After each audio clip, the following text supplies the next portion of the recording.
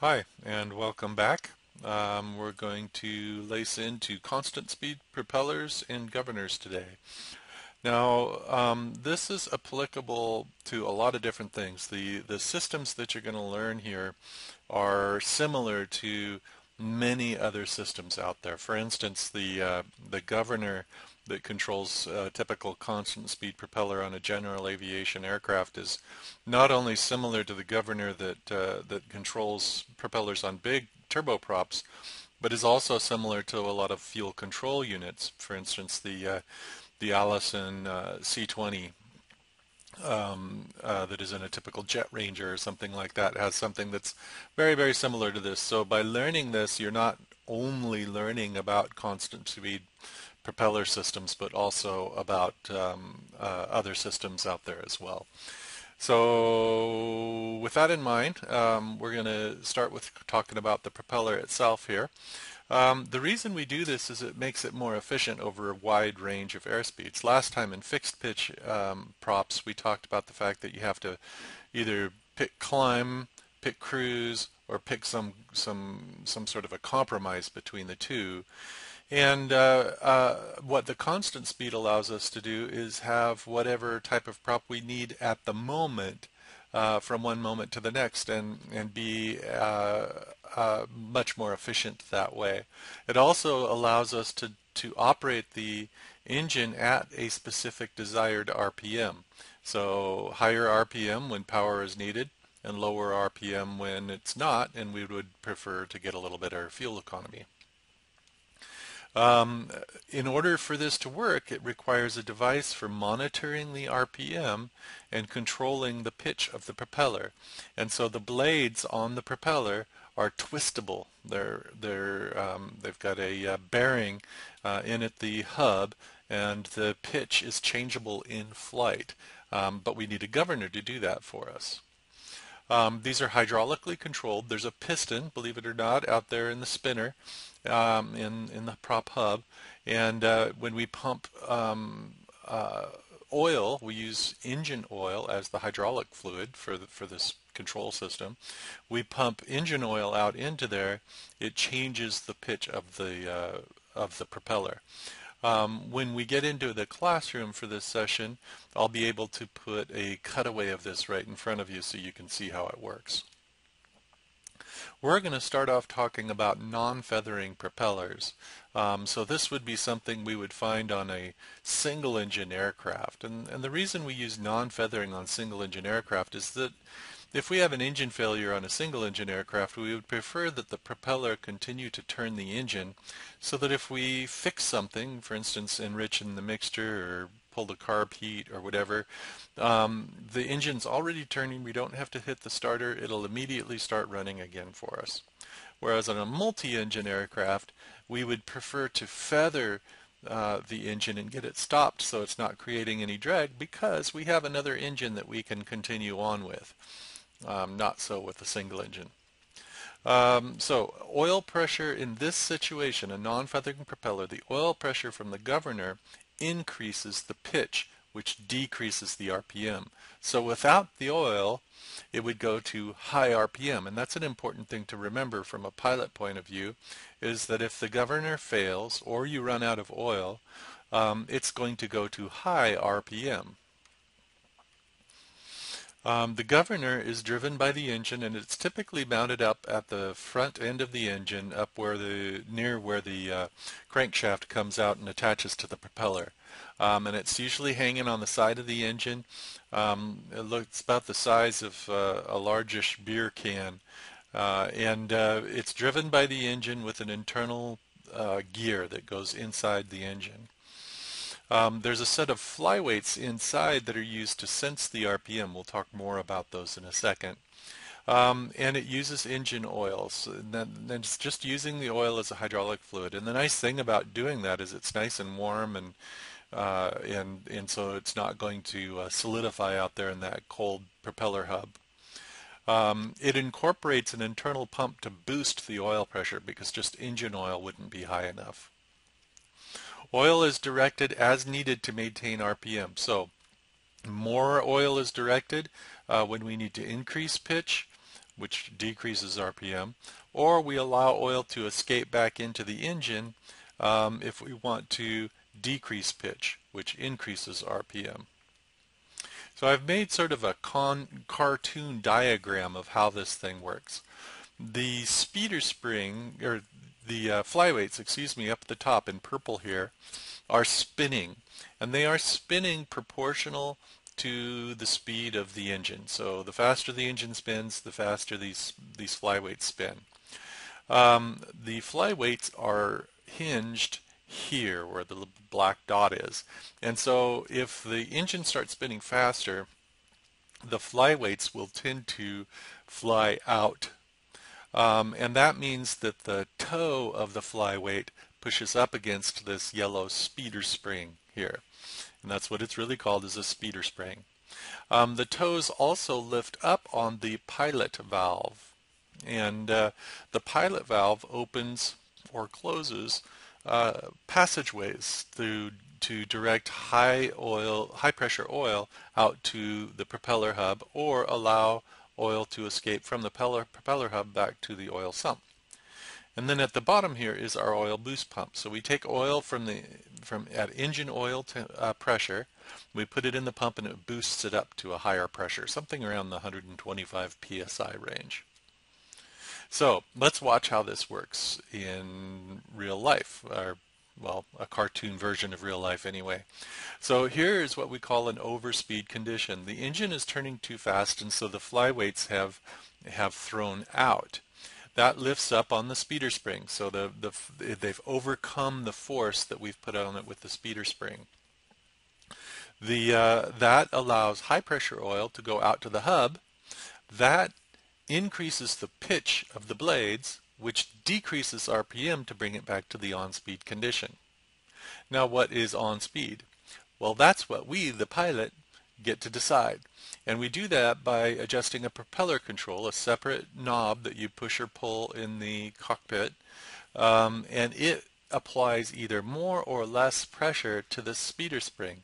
The more pressure we put on the speeder spring, the more speed it takes to be in the on-speed condition.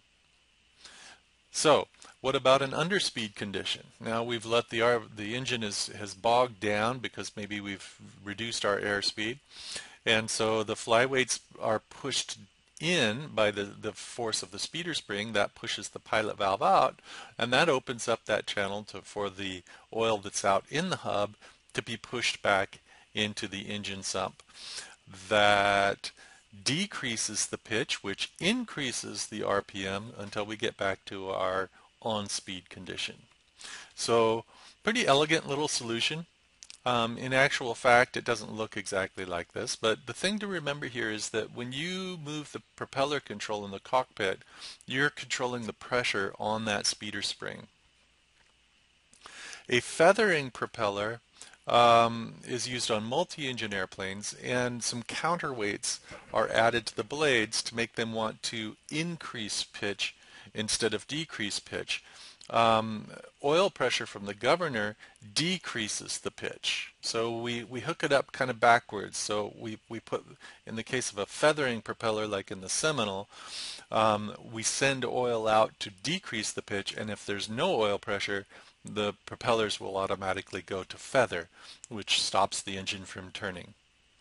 Feathering latches keep the propellers from feathering every time you shut down, because if the propellers feathered every time you shut down, it would make the engine really hard to start. Feathering latches will typically engage at about 900 RPM.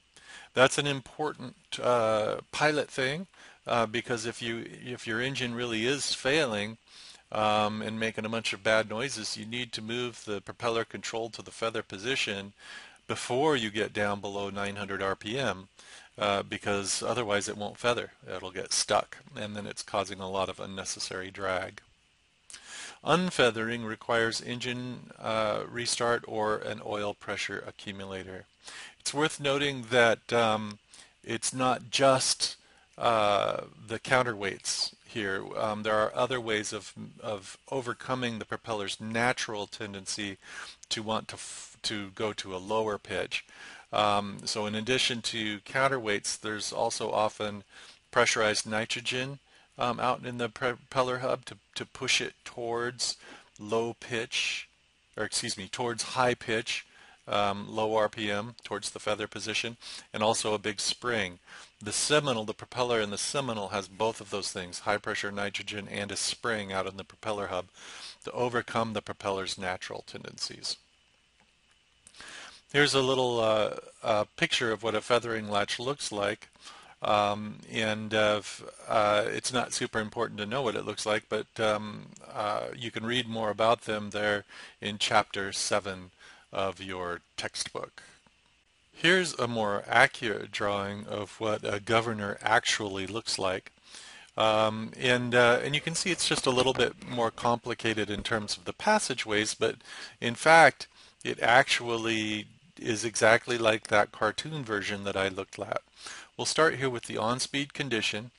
In some diagrams, you'll see some little numbers by each of these little plugs here, and what that indicates is that you can actually screw those plugs in and out to change the function of these passageways, to change it from a feathering governor to a non-feathering governor. You don't need to worry about that right now. It's just kind of an interesting little fact. But the way this works is it comes in here at the bottom, goes through the pressure boost pump, and you can sort of see the gear pump down there represented. So we have higher pressure oil up in here, and it goes up to the pilot tube, which is this rod that goes up and down here. And then we have the flyweights and the speeder spring up at the top, and in this case you can actually see the linkage that the control is attached to that you move in the cockpit.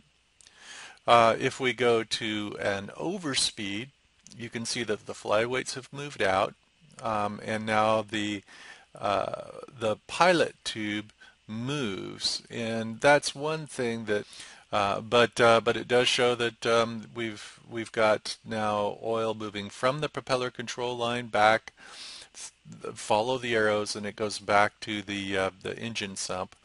And then here is a governor in an underspeed condition, and once again you can see the flyweights.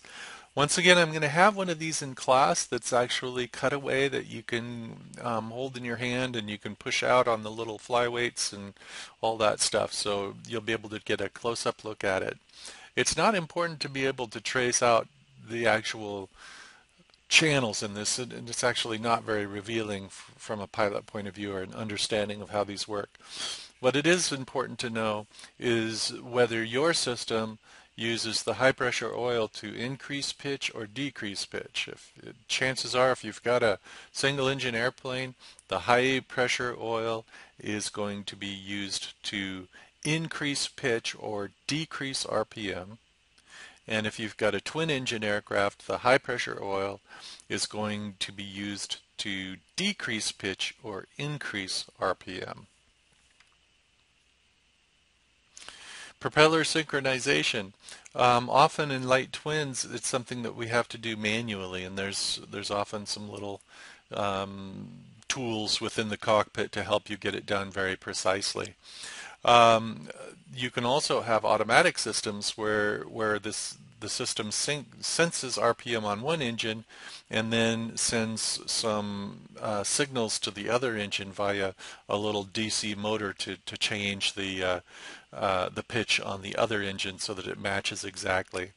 Synchronization is really important. If you're not synchronized, you'll hear this wah wah wah sound, which is super annoying, but it also sets up harmonic vibrations that can work harden the airframe and eventually cause cracks.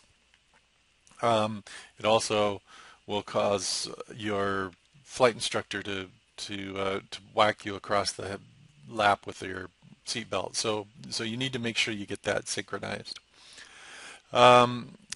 Propeller or anti or de-ice. The propeller also needs to have icing protection on it if you're going to go into known icing. And so we have anti or de-ice systems. Anti-ice systems means that you should be using the system prior to icing. Typically this is the case with a fluid type system where you've got glycol or some version of that gets dripped out onto the leading edge of the propeller, and it keeps the ice from sticking to the front of the propeller. There's often a little pad of grooved rubber glued on to the leading edge of about the first third of the propeller to help guide the anti-ice fluid out onto the blade. Once you get past about the first third or half of the propeller blade, you don't worry about ice so much because the blade is too sharp and moving too fast to accrete ice. But the towards the hub where it's thicker and moving slower, they can accrete quite a bit of ice. De-ice systems can and should be used after a little bit of ice has been accumulated, and electric heater is common for this one. And then those can come in the form of a little rubber mat that has electric elements in it that gets glued to the leading edge. Pre-flighting propellers, if you're going when you pre-flight a fixed pitch, we talked about the importance of checking for nicks and dents, and also you'd want to look at the shape of the tip, especially if you're approaching an airplane in a company that you've never dealt with before. Sometimes they're a little bit overzealous with trying to get every last hour out of their propellers, so you want to make sure that it looks like a propeller still. Um, on constant speed, you do that, plus you check for leaks down at the hub. So there shouldn't be any oil coming out. When you first assemble a constant speed prop, they have to be overhauled about every 300 hours or so. And so when you first assemble it, there's some assembly grease that often works out, and it's sort of a sticky grease that you'll find little streaks on the blade. But that should end fairly quickly after overhaul, and there should never be any of the darker engine oil out there. There should also never be any slop between the blade and the hub. Also, it's quite often possible to reach inside the cooling air inlet just behind the propeller and see the governor and control cable. And if you can see it and touch it, just make sure that it's secure in there and nothing has come loose. On the anti or de-ice system, check the condition and the security, and above all, if it's a liquid type system, check the level of the fluid. When you're handling propellers, it's really important to remember that magneto, its natural state is to be on, and so everything attached to it has to be functioning perfectly in order for it to turn off. So always assume that the magneto is hot. Try not to handle the propeller unless it's necessary, but it often is. Turn backwards unless it's prohibited by your engine type, and I think this is HAA's preferred way. What that does for you is it keeps the impulse couplers from engaging, which make a inadvertent engine firing less likely. Turn it slowly, and above all, just keep all the body parts that you actually value out of the prop arc. So if it does fire, you don't lose anything you care about. Consider using a tow bar rather than pulling on the propeller, and I think HAA does a pretty good job. Their SOPs have you handling the aircraft in a pretty safe manner out there.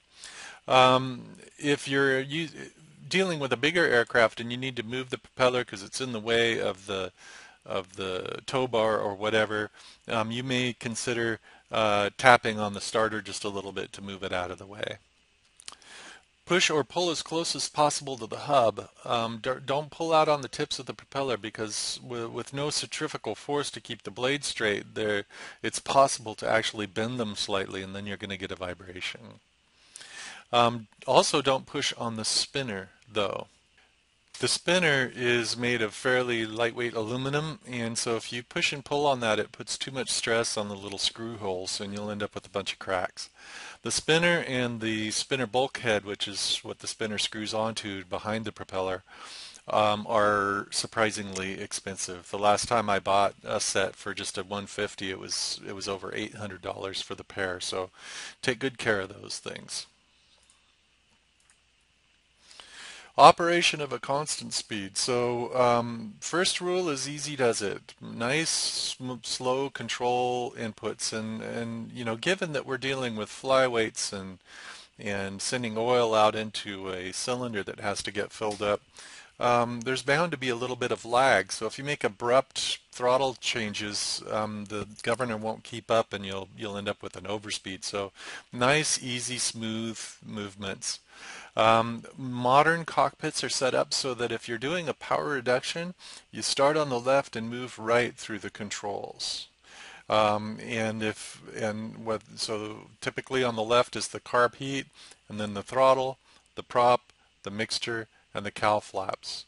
And then if you're increasing power, you start with the cowl flaps, then the mixture, the prop, the throttle, and then finally the carb heat. The reason you do it that way is so that you don't increase the manifold pressure drastically before you increase the RPM. And there's two things that can go wrong there. One is it can get you in a situation where that can lead to detonation, which we'll talk more about in power management. And that's where the fuel explodes rather than burning, and it's otherwise known as pinging. And that can be very damaging to the engine. And then the other thing is, if you've got a situation where you have high manifold pressure, and then you move the propeller control forward to higher RPM, there's a real tendency for it to overshoot. And again, you can end up with an overspeed there. So if you move left to right for reductions and right to left for increasing power, then you should be good to go. So here's what it looks like with another cartoon here with our shaky-handed pilot. Here we are sitting on the runway ready for takeoff, and you can see we have the carb heat in, the propeller and the mixture controls are full forward. We're at an idle. The cowl flaps are open. We're ready for takeoff. So we're going to smoothly increase the power to full, accelerate down the runway, rotate, get the gear cleaned up and the flaps and all that stuff if we have it. And when we get up there to 500 or 1,000 feet, we need to do a power reduction down to climb settings. Climb settings are typically indicated by the top of the green arc on the manifold pressure and RPM gauges. So this is a power reduction. So we're going to start on the left and move right. We don't need carb heat because we're just coming back to a climb setting, so should be plenty of heat in there. But we're going to reduce the throttle down to just below what we want. And the reason we go just below is because when we now adjust the RPM to less, that's less revolutions happening, less demand for fuel-air mixture. And so what you'll find is when you reduce the RPM, the manifold pressure creeps up about 1 inch. So we set the throttle a little bit lower than we want, then we bring the prop down to the top of the green. The manifold pressure comes up right up to the top of the green. Lean the mixture if it's appropriate, depends on the aircraft whether you do that for a climb. And typically on a climb we leave the cowl flaps open. Now we get up there to our cruising altitude and we have to reduce power again. And once again, we don't really need carb heat yet. We're going to bring the throttle down just below where we want it for the cruise. We're going to set the RPM for cruise, which brings the manifold pressure right up to where we want it. And we're going to lean as specified in the Pilot Operating Handbook for cruise. And we're going to open the cowl flaps so that, close the cowl flaps so there's not as much cooling air going through the engine. Okay, now we've decided we want to climb again, so this time we're going to start on the right and open up the cowl flaps, enrichen the mixture a little bit, increase the RPM to the top of the green, and then increase the manifold pressure to the climb setting. Don't need to do anything with carb heat this time. Now we're going to do a rapid descent for some reason. Maybe we're on a non-precision approach or we just need to get down fast. Well, we're going to bring the carb heat on this time. We're going to reduce the throttle way down to something low. We're going to put the prop full in, and the reason we're doing that is because now we're in a situation where the oncoming air is actually turning the propeller, and so the propeller is creating drag, and the faster we spin it with the air that's coming over it, the more drag it produces. So pushing the prop all the way in will actually create drag and help you descend faster. And the mixture we're going to leave where it is, but boy, do we ever want those cowl flaps closed for this operation. Above all, Mind's like lightning, hands like molasses. So think about what you're doing first, and then nice and smooth and easy make your adjustments. And never move a lever, switch, or knob without thinking about it first. We just don't do that as professional pilots. That's it, and next time we will cover rotor blades and propeller governors.